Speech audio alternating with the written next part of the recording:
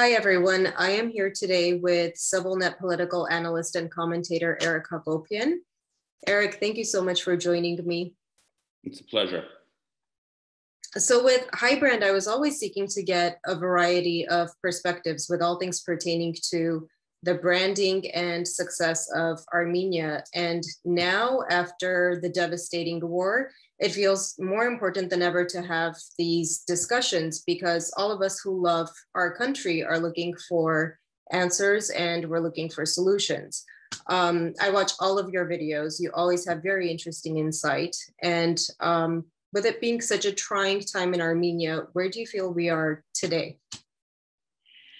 Well, I mean, what you want to be more specific with that? Where are we at as in a political moment, in a cultural? I mean, like in a political moment, because there seem to be developments every day. Like I had all of these questions prepared for you, and then today I woke up and I had like 10 more questions because there are so many changes. Well, I think we're obviously in a difficult political moment. It's almost like a birth pangs of a new age in some ways. In some ways, this war smashed everything that was old, a lot of our ideas, assumptions, conceptions of who we are, where we need to go, what we need to do, how good we were, how weak we were, how delusional we were, and is actually prompting a lot of re-questioning. This is a serious crisis. So it's an issue of how you respond to it and how you come out of it. There's obviously a lot of pain and negativity that's tied to this. Most of the pain directly involved people that we've lost, or the process of getting them back, or our POWs, hostages, however you want to say it. But I think it's also a moment to reflect and to understand our failures and to learn from them. And more importantly, not to play the easy blame game. It's even though there are people responsible for our failures, clearly, there are people who are, you can blame is not equal on our failures and the reasons that we lost and what came of it. But I think above and beyond that, we all need to look at ourselves and question ourselves, things that we've done, things that we haven't done.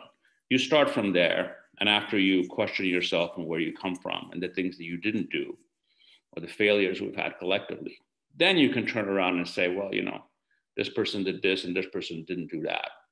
But I think the key moment here is how do we learn from this and how do we come out of it? Because we will come out of it.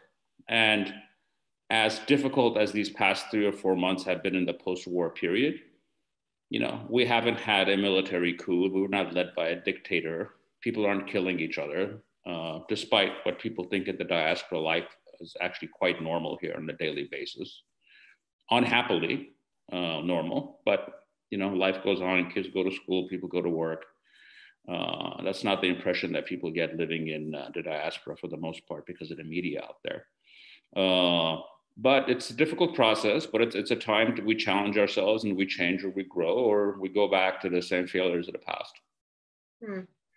Yeah, it's interesting you mentioned the media because people have different perceptions of the media right now. There are people who perceive that some people are really alarmist with what's happening, but other people feel that certain media outlets, especially foreign funded ones, are creating a false sense of calm when there are urgent matters that need to be taken care of or immediate changes that need to be made. So how do you feel about that? Well, I mean, a false sense of calm. I mean, things are generally calm here. This is not, these are not anywhere near, the sort of the revolutionary moments we had in April and May of 2018. It's just not like that. I mean, it's on any demonstration that you see, it's 2,000-3,000 people. It's frankly more apathy than anything, to be honest.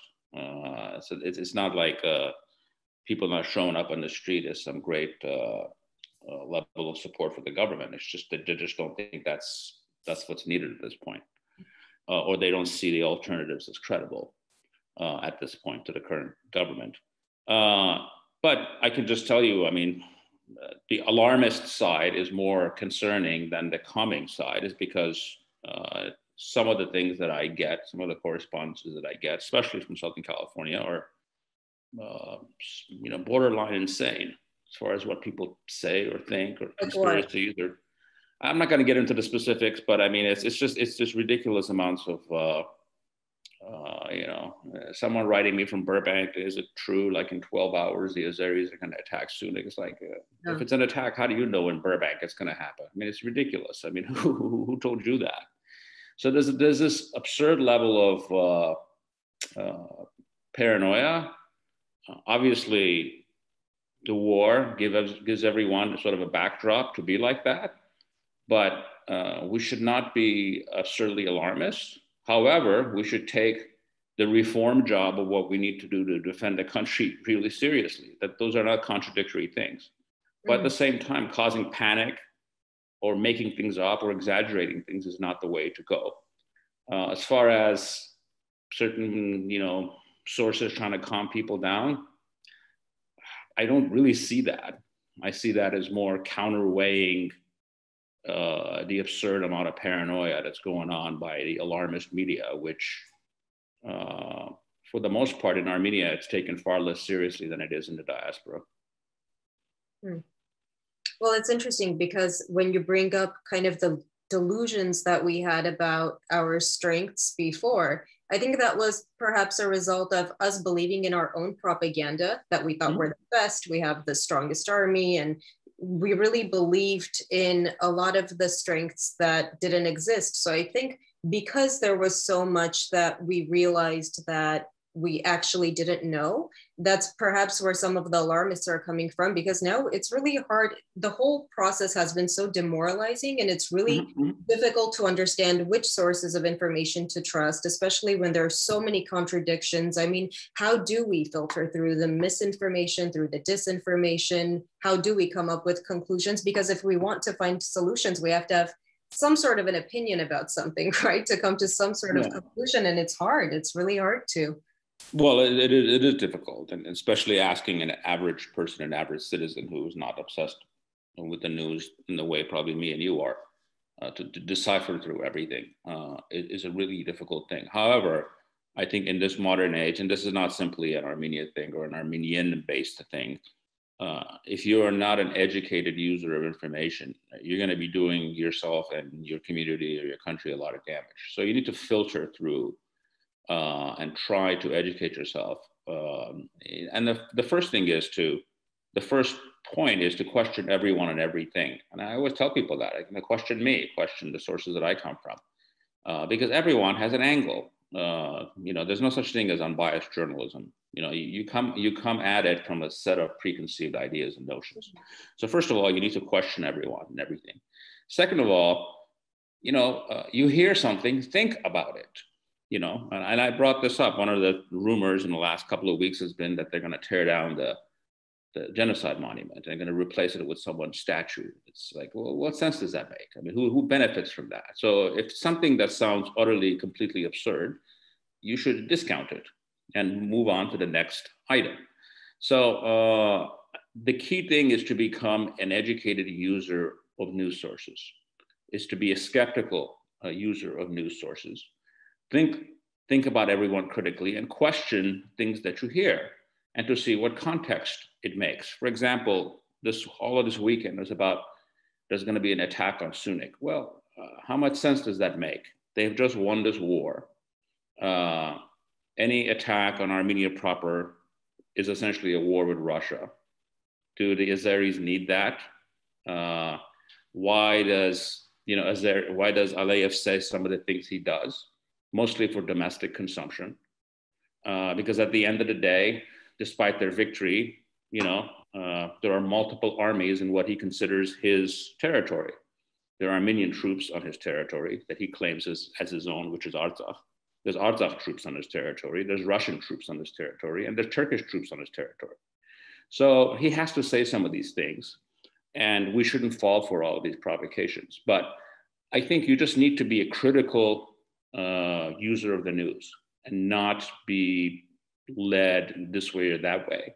And what I've noticed is that and there's a level of a distinct level of disinformation. It's not just simply misunderstanding. Some of these things are deliberately put out there by certain people and pushed for their purposes. Even if you agree with their purposes, I don't think that's helpful to the process. If you wanted the government to go, you know what? There's plenty of reasonable and good lines of attack that are not made up. Attack them on their competence, attack them on things Pashinyan said before the war, attack him on his incompetence. I mean, you don't need to make anything up to attack this government, okay? There's plenty of good reasons to attack him without going into ridiculous hyperboles that have no basis in reality or make no sense. So just to answer your question, look at everything critically and try to educate yourself to the extent that the average person can, given your limitations of time. But if something generally sounds absurd or ridiculous, it's probably not true. And you move on to the next thing. The difference here in Armenia is you have the life experience of Armenia. And I'll give you a perfect example about things in the war. In polling, I think it was like 30% of people said they had somebody from their family at the war, which is a very high number. If you do that same poll in the United States, it'll be 1% of people that have any relationship to the wars going on around the world using the US military. So what happens is that if you were making things up about the war, like we should have kept going, why did we sign the ceasefire deal? It's a horror, all of these things. If you're sitting in Glendale, you can buy into all of that because there's no filter.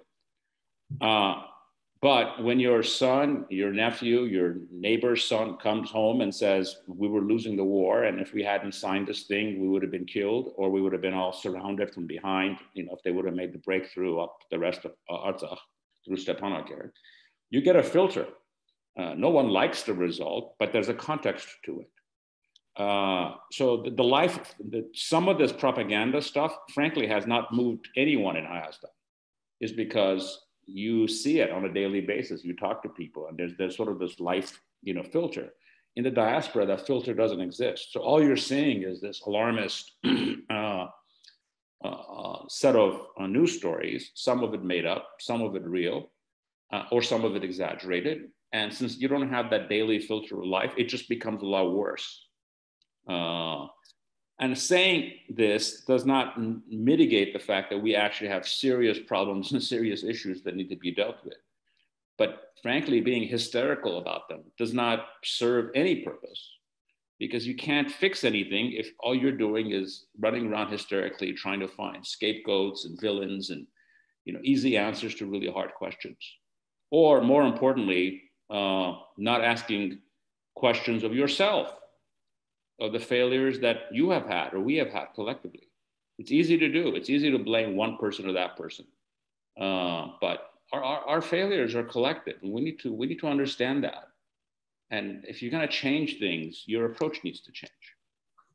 I think a lot of the blaming isn't really just to point fingers, but it's just the issue of accountability, because when we have so many of our loved ones who died in this war that we feel perhaps could have been avoided, then it's really an issue of accountability. That how do we make sure that this doesn't happen again, and that we don't lose more loved ones? Well, I mean, absolutely right. I mean, you hit on the right word. Like, accountability is the absolute word.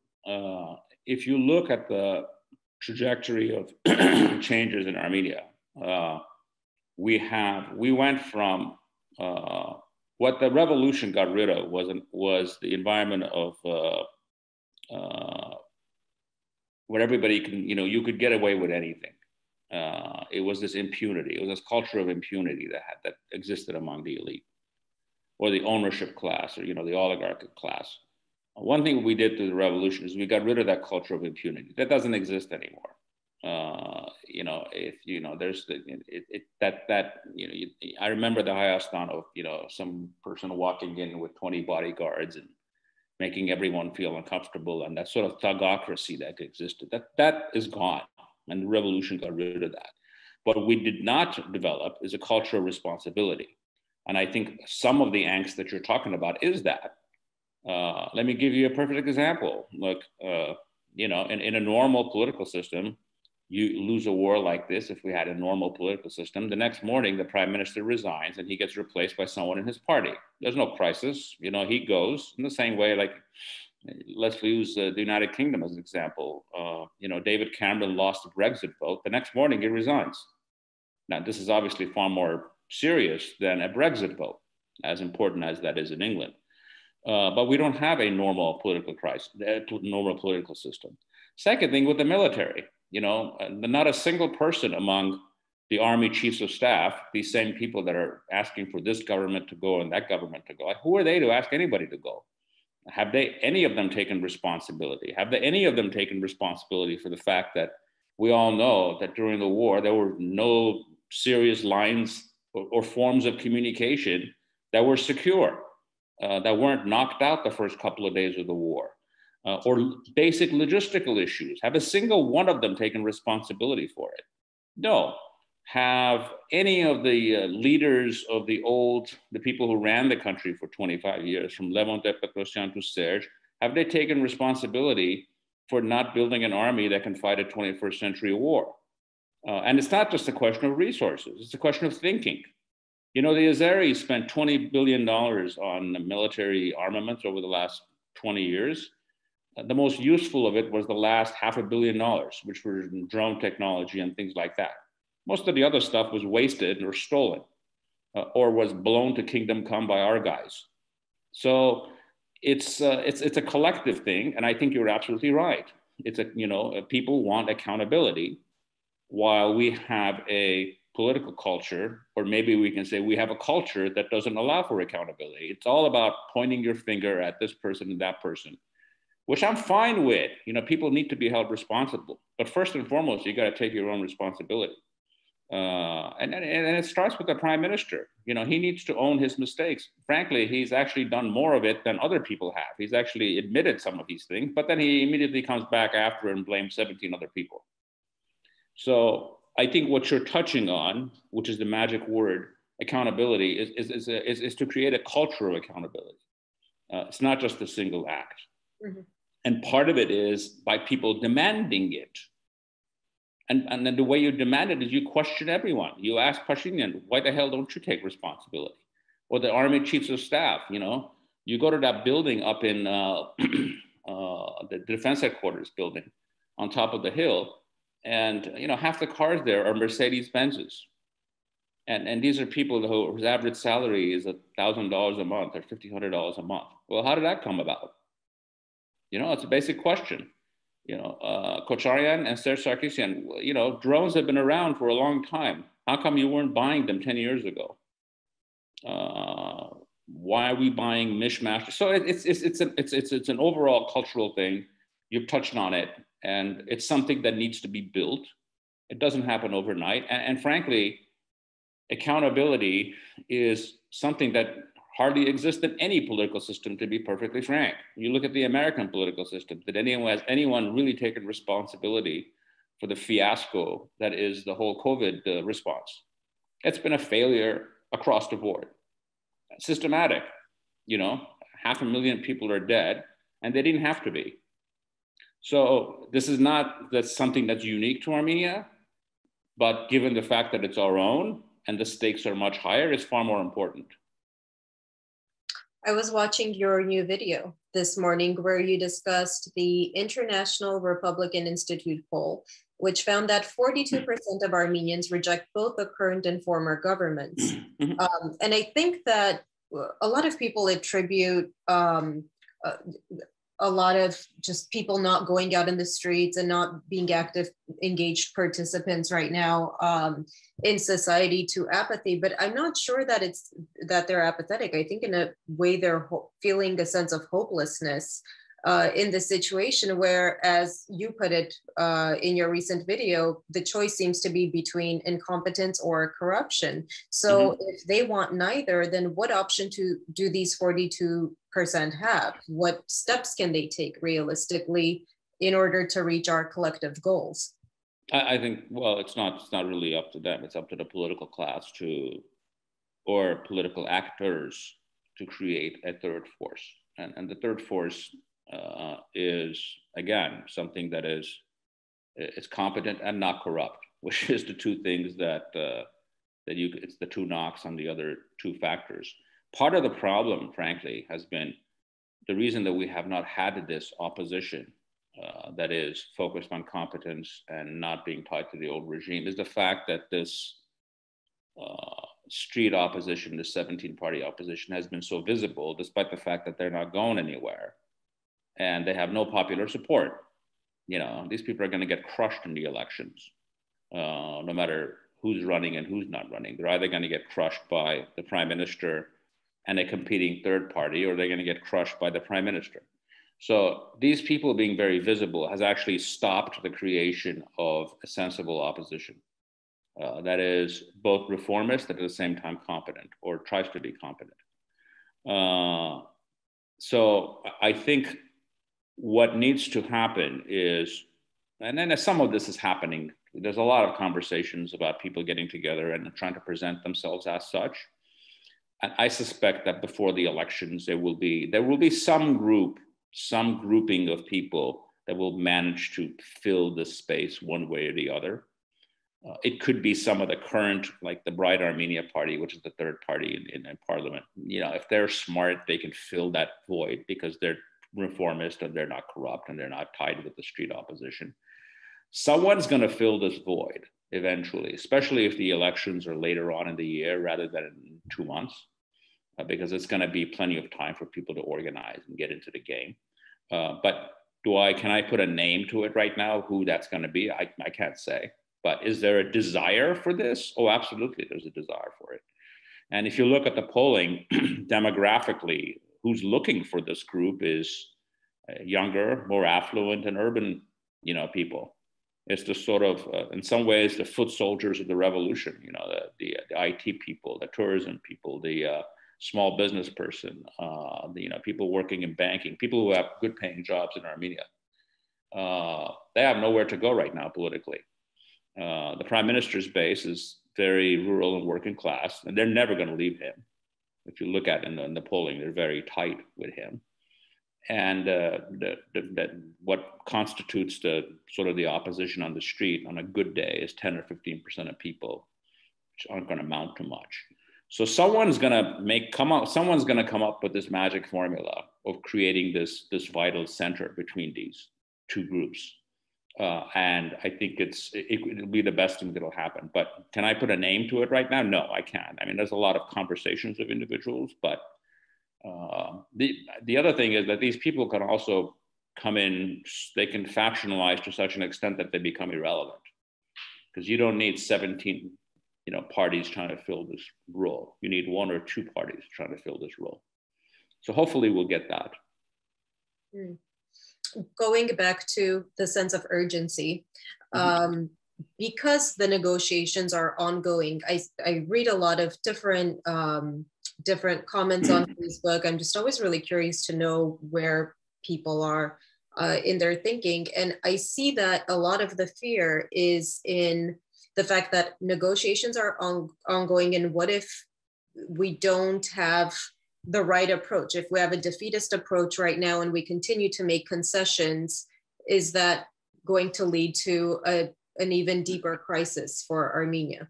Well, I mean, listen, I think that there's a lot of, first of all, there really are, I mean, it depends on what you mean by negotiations. There are no negotiations going on as far as the traditional OSCE model, which is the sort of the model that we've had for the last 25 years. They don't really exist at this point. I mean, they're starting to put it together, but for the most part, what is considered negotiations right now is the implementation of the ceasefire deal, which was signed on the night of November 9th. Those are the negotiations.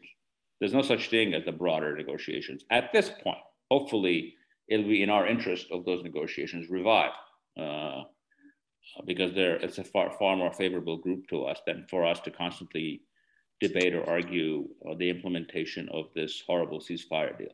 So I think we need to be clear about what negotiations we're talking about. Well, why does there seem to be so much uncertainty around how much land we are losing in the new borders? I mean, I think that's I think is a, it's a complicated issue. And I think this has nothing to do with really losing land. It's a question of the demarcation of what was there. For 30 years, there has not been, there was, back in the day, when the Soviet Union collapsed in 1991, there were these borders that were drawn in the 1920s and 30s, very inexact between different Soviet republics.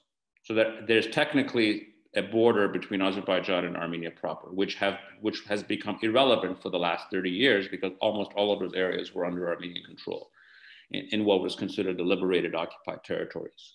So you have to be very careful when you're saying losing territory. If you're talking about the occupied territories, yes, we've definitely lost those.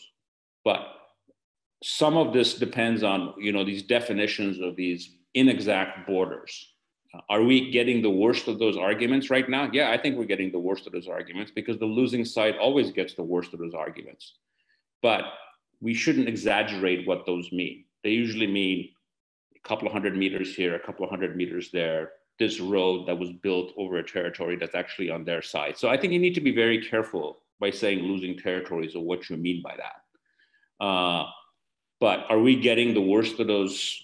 Are we going to get the worst possible deal at this point? Oh, absolutely. Of however these borders are drawn, because there is, frankly, compared to today's technology, things that were done in the 20s and 30s, almost everything is up to interpretation. And in fact, our borders across the board anywhere are ill-defined. With Georgia and Azerbaijan in Tavush, if you go to Tavush, we have the better end of all of these border demarcations, because we won the last war and we kept those places in areas that if you actually demark the border, we'll have to give some of them back if you go back to the old border. So I think you need to be careful about what you mean by losing territories. And I think this is something that really drives people crazy, because they actually think, we're giving up territories in Sunik, which actually isn't true. What we've given up is the occupied territories. And I think we're getting the worst of these discussions of what's where by a couple of 100 meters here, a couple of 100 meters there, or infrastructure that was built on the other side of the border, because we never thought we're going to be giving these areas back. So you have to be precise in your language and what you mean. I think this is what drives people crazy, because they don't understand the context of this. There's a lot of talk about opening borders with Turkey. What are the consequences of that? That's actually the least likely thing to happen in the short run, to be honest, because first of all, this is the thing that people don't understand. We have never closed our border with Turkey. In 1993, Turkey closed its borders with us. And every single Armenian government since then has been waiting for them to open it. So this notion that we are opening the border, that's not true. Our borders are open. They're the ones who closed the border in 1993 after we took over Karbajar. Now, what these mean economically, it's hard to say. I'm not an economist. For our purposes, any openings to Turkey make our transportation costs cheaper. It makes our exports and imports cheaper, because the Turkish infrastructure and port and things going through Tripizone are far more superior to the Georgian ones. And it'll give us multiple options in exporting and importing. So on that front, it's a positive. On the Turkish goods coming into the country, I don't know how much of a difference that really makes, because no matter what anybody tells you, Armenia is full of Turkish goods. Any shop or bazaar you go to, you go to Petak, a third of the things there are Turkish. So how much of a difference does it make for them to come to the border or not? It's hard to say. But first of all, I don't, this is up to them to open the border. And I don't see Erdogan seeing any great benefit in opening the border with Armenia with his nationalist base. I don't even see that in the short run. So on the Turkish border issue, I think that's a secondary that's likely to come later. But should we be positive about it? Absolutely. The less isolated the country is, the better. And again, we never closed the border. They're the ones who closed the border. So it's up to them to open it. Now, what economic impact comes from that? I think you're better off asking an economist exactly what that means. In some ways, closing the border has sort of since the Turkish economy is such a mess, they sort of, for example, the Georgian economy is very much integrated into the Turkish economy. When the Turkish economy crashed and the lira crashed, it actually had a big negative effect on Georgia. And we were spared that because they have no impact on our economy. But then again, it also keeps us entirely isolated, which is not a good thing. We want to be able to come and go easily when it comes to goods and transportation and people. How would we control who gets to buy land and property in Armenia if the borders were to open? So that we don't become another Ajaria, because that's. First of all, there's ways to control that. You can just, make citizenship laws on who can own land, and you have to become, a citizen to own land. That's not that hard. And second of all, what Turk or Azeri in his right mind is going to buy property in Armenia?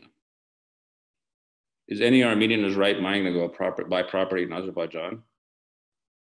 I mean, it's sort of a silly. I mean, I'm saying your question is not silly, but this notion that people are going to be rushing, Turks are going to be rushing here to buy property. Why would they do that when the next time there's a war, they can be seized in like 3 seconds? A good part of Western Armenia and Eastern Turkey is entirely underdeveloped or, poverty stricken. They're not buying land there. So why would they come and buy land in Armenia? For what purpose? There are parts of Georgia you go to where it basically doesn't even feel like Georgia anymore. You're like in Azerbaijan. I think that's part of it is because of the Ajaria, specifically it's a tourism sector, because the Turks have a lot of history with the tourism sector. So it was easy for them to come in and buy, beach properties or developments. And Ajaria has a Muslim population, which was sort of an easier thing to meld into. I'm not sure if that really applies to in the case of Armenia, because those kind of opportunities really don't exist to get into a specific business. You're not going to go into the Ararat Valley and build a hotel and anyone's going to come and stay there for a vacation. It doesn't work like that. And I think in the case of the Azeris and the Georgian economy, it has to do with the oil infrastructure and the fact that they have the bigger money to come in and, for example, buy their gas network or buy their gas station systems or things of that nature. It's sort of a big investment. It's not necessarily individual investments. On the Turkish case in Ajaria, it's more of a tourism-based push that they have a much better infrastructure in taking advantage of that than the Georgians themselves do. But just the cultural and the political risks of people like that coming here and buying properties, I think we're far away from that because you would need long periods of peace and open borders for any serious Turkish investors to look into investing or buying anything in Armenia. About our prisoners of war, I saw recently that Maral Najarian was freed. So did I understand correctly that it was Lebanon that was able to have her released? And that seems to be the case. So what are we doing for our prisoners of war? Where are we getting them home? I don't think we're doing enough, and I don't think. Listen, this is a difficult issue because at the end of the day, there's one bad actor here, and that one bad actor is on the other side. There's no reason for any of these people not to be home. There's no reason to have any POWs. There's no reason to have any, what I call them, hostages. So this is really a political play on the other side. It shows their ill will. It shows that they're not interested in peace. What we're doing, I mean, the problem is outside of just constantly raising this, and I think the fact that we're in this weak moment, you can't cause as much of a stink as you normally would. I think it really belies us on internationalizing this issue. The other day, I commented on what these Lithuanian cultural leaders did on one of my shows, and this morning, French intellectuals joined them in calling for this to pressure their governments to push for the release of these POWs and hostages. I think this is going to take constant, is to make them visible, to constantly bring them up, and to make Azerbaijan pay a public relations price for it. Beyond that, given the fact that they're sitting prisoners in their jails in a country which, by the way, is quite happy to jail any of its own citizens in the most horrible situations, there's really not much you can do because there's one bad actor here, and the one bad actor is on the other side. So it's a question of embarrassing them internationally and to force them to live up to their obligations. But beyond that, and outside of constantly raising these issues, I think this is where we frankly can all come together, because no matter what divisions we have, no matter who hates who for what reason, who needs to come and who needs to go, I think organizing on this on an international level is what we need to do, and to constantly make them visible and to never let them be not on the front page or on the first item on the agenda. But as far as practically is concerned, on the governmental side, instead of just constantly raising it, this is more about bringing enough international pressure from people that, because at this point, given the defeat in the war, we are not in a place to really pressure them. The pressure needs to come from other places that they care about. It needs to come from the EU, it needs to come from Russia, it needs to come from the United States, it needs to come from France. They can say no to us. The ask needs to come from people that they have a hard time saying no to. So what can we do? What practical steps can we take toward putting that? Well, I mean, I think it's a question of, for example, you're in the United States, write your senator, write your congressman, organize a visit to them about, well, what is the State Department doing? As an American, for example, what is Tony Blinken doing about this? Are we meeting with Senator Padilla? Are we meeting with Senator Feinstein? How do you prioritize this? How do you itemize this, for example, into a bill? How do you use the sanction system, the Magnitsky sanction system, to say anybody who's involved in keeping Armenian prisoners or POWs will get, this sanction or that sanction placed on them? So it's just question, you use the tools on the ground. And as an American, as people living in the United States, you actually have a lot of leeway to do this. Because if there's one thing that people fear is US pressure, no matter, however the US has been, it's not the country that it used to be in its influence around the world. But I think if you're in the United States, is to use the tools, the tools that are available to us in a federal political system, especially on the federal side, to constantly bring them up and to force them to be released. That's really, it's just 1,000 little acts rather than, one magic wand that you can wave. Because you need to make them pay a high price for this. And the only way to do that is to bring in pressure from people that they are responsive to. And at this point, they're not responsive to quote unquote, the Armenian government or Armenians internationally. It's a question of who else we can bring along for this fight. So Armenia's foreign policy, what do you think we should be prioritizing from here on forward? Well, I mean, I think there's the short term and the long term. I think in the short term, what you need to do is to stabilize the current situation right now, because we're in such a weak position internationally, where what you want the current system to work, which is that people in Artsakh are secure, that they can go back to the parts of Artsakh that we still control, that they can live there in peace, that the current system holds, while it gives us time to rebuild the country, rebuild the economy, and more importantly, rebuild the army. So I think that the first short-term goal is to create as much normalcy as safety within the parts of Artsakh that we still control, which is most of it, as much as we can. So that's really the short-term goal, is to create normalcy where people go back to their lives. And most Artsakhis, the ones that were not driven out of Hadrut or Shushi, are back at home. Most people have gone back home. And when you have refugees from Artsakh now, they almost all tend to be from Hadrut or Shushi, the two places that were ethnically cleansed. So it's important for us to create as much normalcy as possible. But I think once you get past this sort of the short-term normalcy issue, then you need to go back and look at, why were we so isolated during the war? Because we've had a diplomacy failure across the board for, I would say, almost a decade. I think in the post Vartanovskanian era, we have not had any significant level of thinking in our foreign policy. So we had a country that, when the war started, we were incredibly isolated. So you need to sort of work yourself out of that isolation. And what that means is that you start working the neighborhood around you, starting with the, better relations with the Gulf countries, for example, which are natural allies of ours. Frankly, better relations with Iran, because for all of those countries, for all of that country's faults, they were one of the few countries that were not against us during this war, and they did nothing to harm us. Unlike the Georgians, for example, that were the trafficking points of weapons and terrorists that were killing our guys on a daily basis. I think when it comes to Russia, I think we need to, given the fact that, for better or for worse, we're married to that hegemon, I think we need that better understanding of them and where they come from. And we need to make ourselves, frankly, more useful in an alliance with them to sort of raise our value as a partner.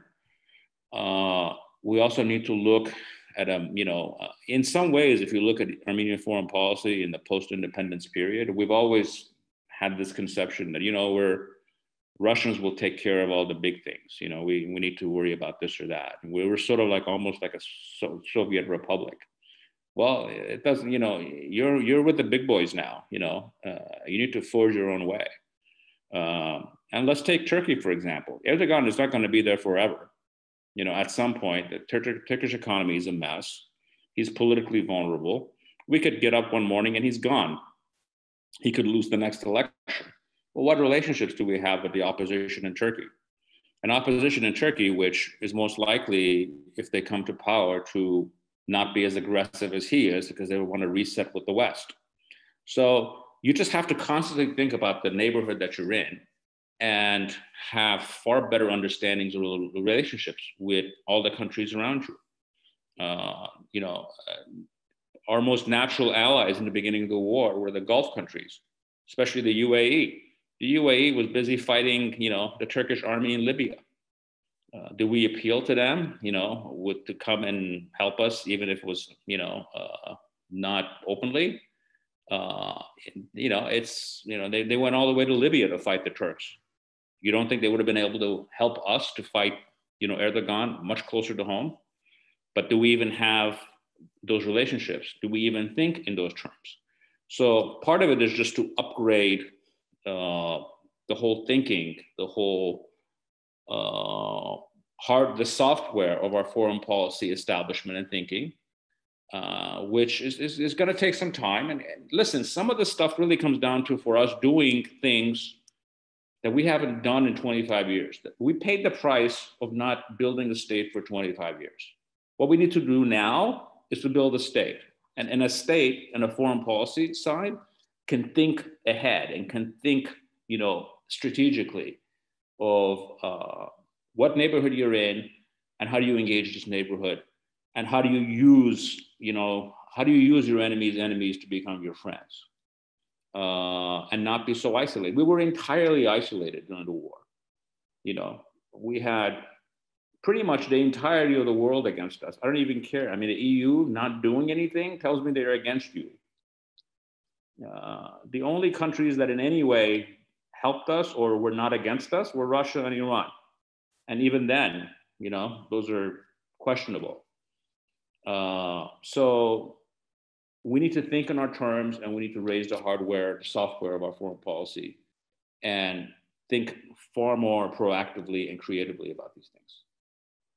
Do you think it's a good idea to change laws to allow diasporans to hold important positions in government? What would be the pros and cons of that? Oh, I think it's definitely a good idea. I think I would put some limitations on it. I think you should be able to put diasporans in high cabinet positions or cabinet positions. I don't think there's any question about that.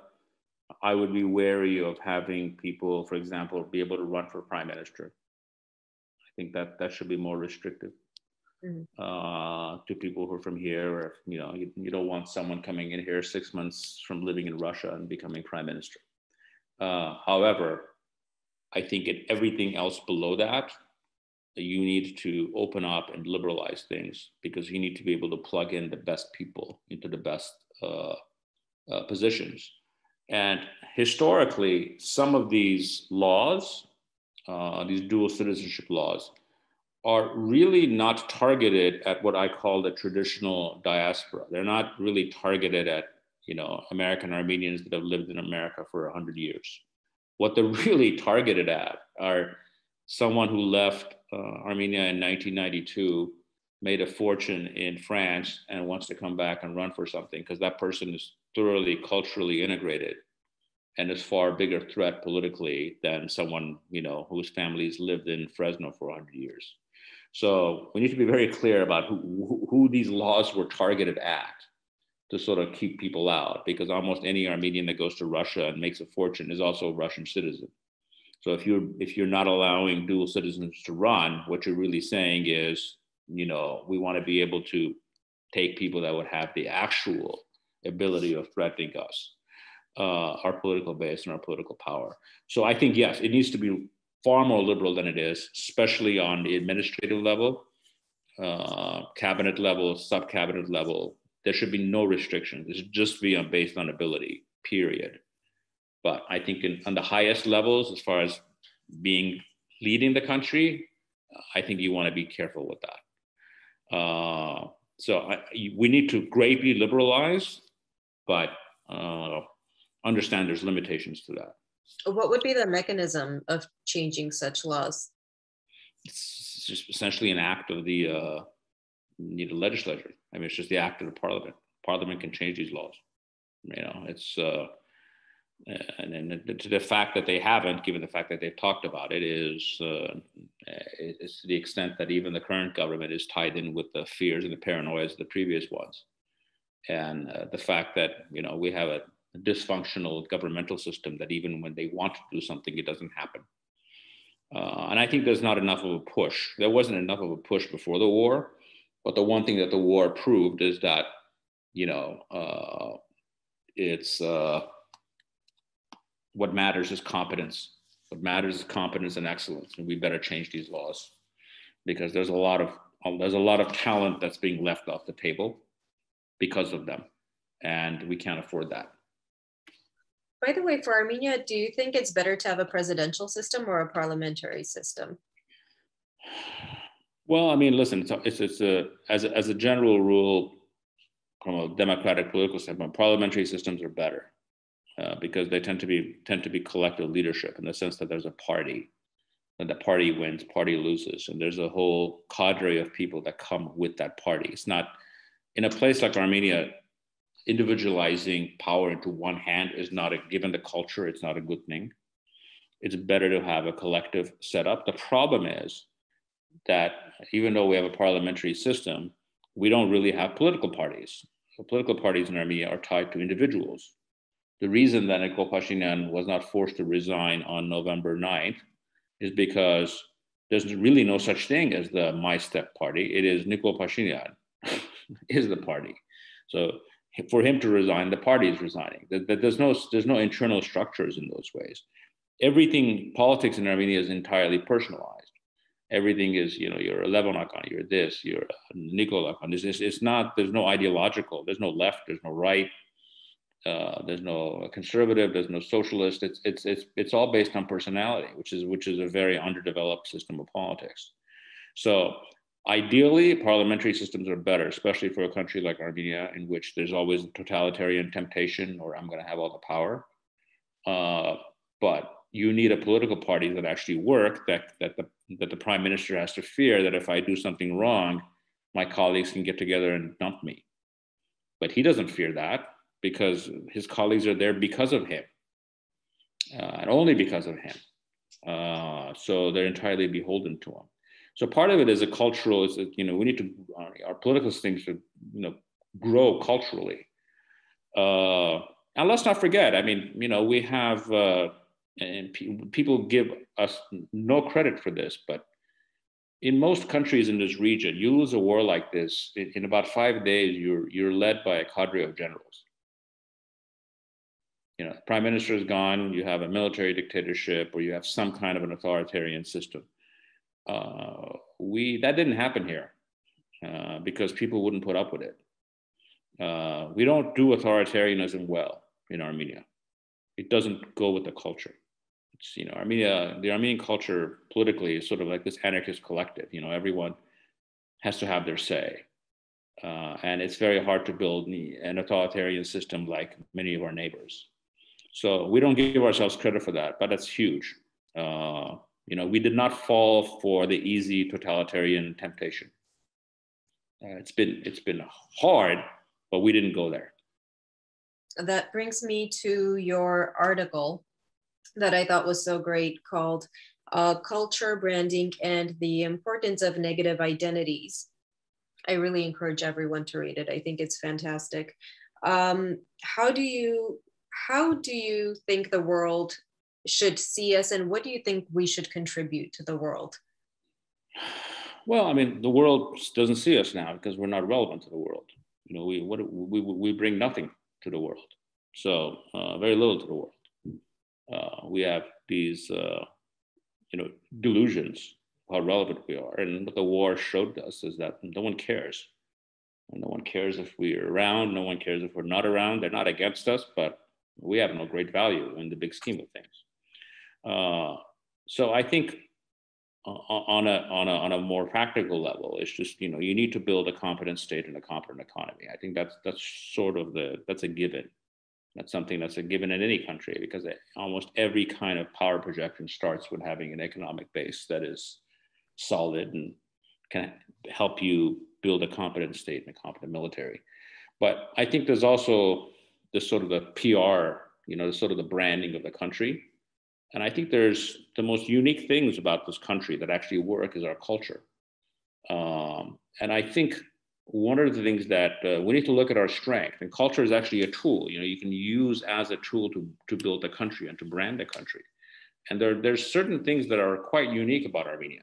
It's, if you're going to put your finger on it, is actually freedom. If you look at the map, and I'll challenge anyone, you can get on the map and draw a straight line with your finger from Armenia to South Korea, straight line. And within that line, you will not find a single country that enjoys the political freedoms or the general freedoms that we enjoy in this country. And that is a humongous accomplishment. And I think part of that, and you look at us regionally, to the west of us, the country is run by this, neo-fascist like Erdogan, who's ruining his country day to day economically. Aliyev is like some, Oriental despot out of central casting.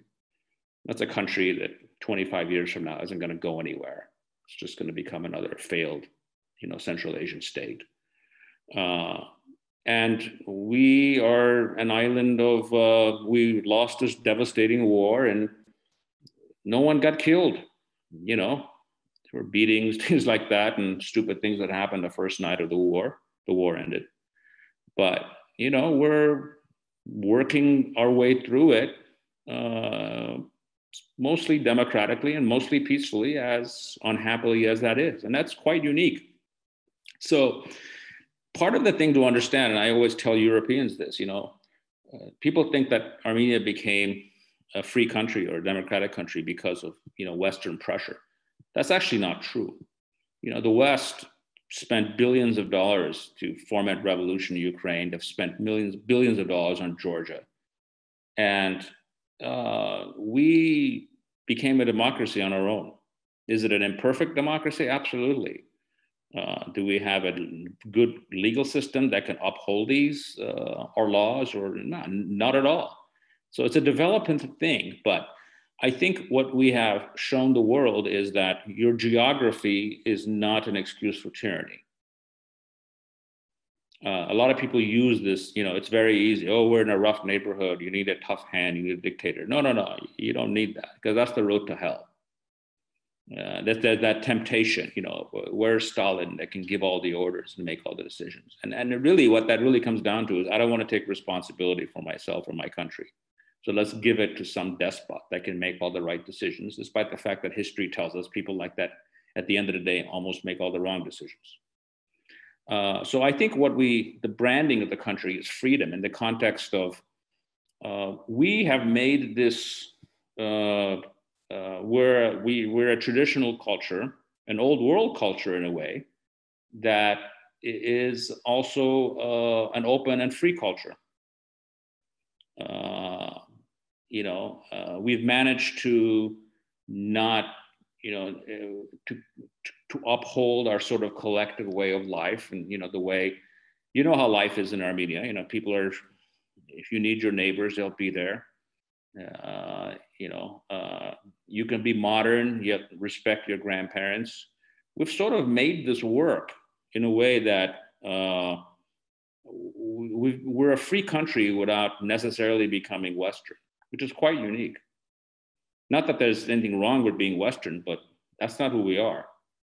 So I think we're sort of branding this specific way of life that is in some way a roadmap for the people in this region.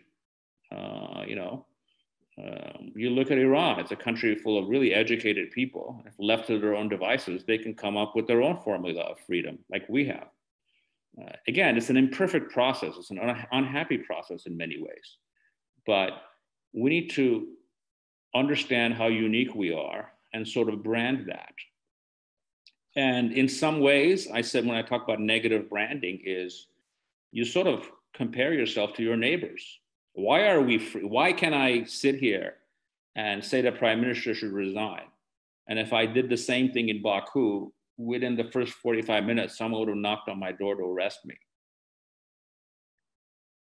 While this conversation was going on, they would have arrested me. So we need to compare what we have compared to what other people don't have.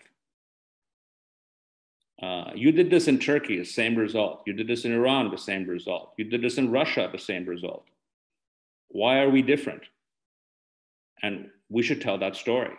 So we define ourselves by what we've created, by this essential cultural strengths that we have, that are so much of it is based on individualism, freedom, and respect. And you compare it to what our neighbors don't have. We're an island of democracy in a sea of tyrannies. One thing that happened during the war was essentially two democracies were attacked by a couple of neo-fascist states, which is very much like, you go back Spain, 1936, when, Franco got together with the Germans and the Italians to destroy the Spanish Republic. This was part of the reason that we were attacked, is because we're a bad example. We're a bad example for a lot of leaders in this area. And despite the fact that we paid the price for being a bad example, we still didn't give up on what we're trying to create here, which is huge. So we need to market that. We need to brand that. We need to own it. And the image of the Armenian should not be the refugee. The image of the Armenian should be our tech sector. You look at the companies that we have, Crisp, Pixar, even Vivara, which is a gambling thing, but hell, they're on the front of Arsenal at this point. So we have a lot of things going for us, and we need to get away from this, victim mentality. The sort of, the image of the new Armenian has to be this strong, stoic figure that, yeah, we're in a lousy neighborhood, but we're not going to complain about it. We're going to make this work, and we're not going to become tyrannical like other people have. And we're still going to make things work. Go ahead. I'm sorry.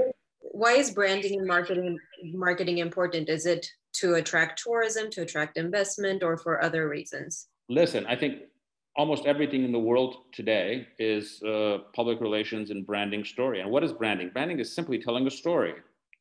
Almost anything in the world today, as you probably well know, is telling a narrative and telling a story. Whether you're a celebrity or you're a country, you're a political party, you're a movement, it's all about what story are you telling? It's all storytelling. And what's our story? Have we even thought about what our story is? And when you look at it, we have a darn good story.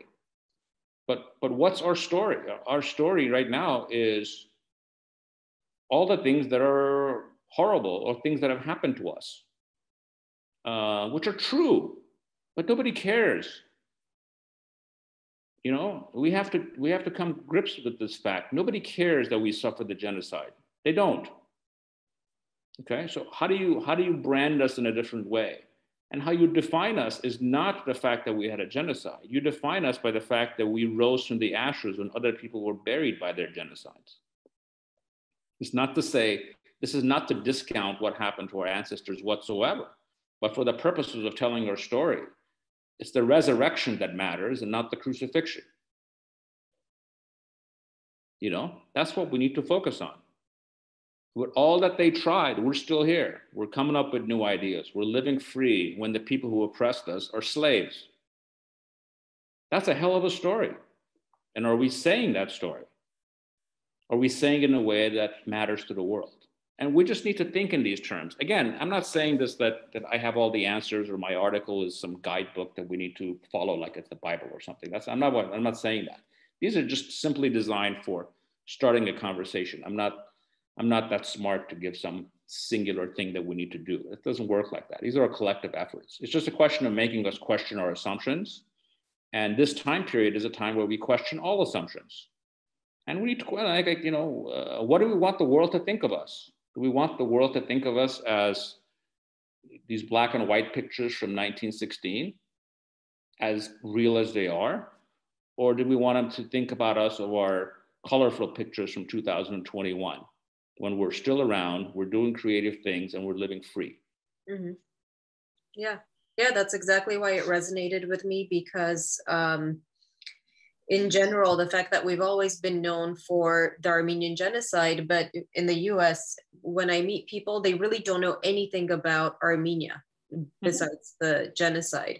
And so we have all of these amazing things about our history, our culture, and we need to really be able to communicate that to the rest of the world. And I think you wrote it really well here, where you said, only resurrections are miracles, and we are that miracle, because it's coming from a position of strength. And even when the revolution happened, my thought during the revolution, I was in Armenia when the revolution happened, and my thought was that it's so great that finally we have a victory in the people where they feel like, you know what, we overcame a huge obstacle and we can build from here. And so that's the part that was really meaningful to me, that finally we're not going to feel like victims anymore.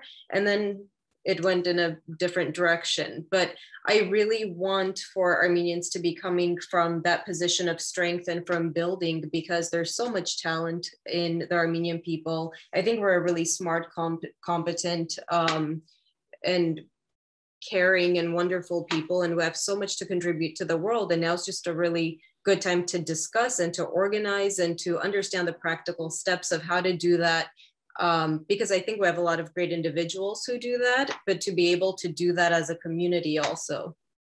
Oh, absolutely. I agree with you 100%. Eric, thank you so much. This was such an interesting conversation, and I hope we'll get to do it again, because it's always so great watching your videos and seeing what you have to say about all of the developments. Well, I really appreciate that. I'm looking forward to it. I also like the fact that you're an Armenian woman doing this, because I think we have I've done a lot of these interviews, and more often than not, it's guys, which they're fine. They're great people. But I'm glad that Armenian women are getting into this. I don't know what you call it, blogging, blog posting, and I'm not technically savvy enough to put a name to it. But I'm glad you're there, and I would encourage other people to join you. Thank you.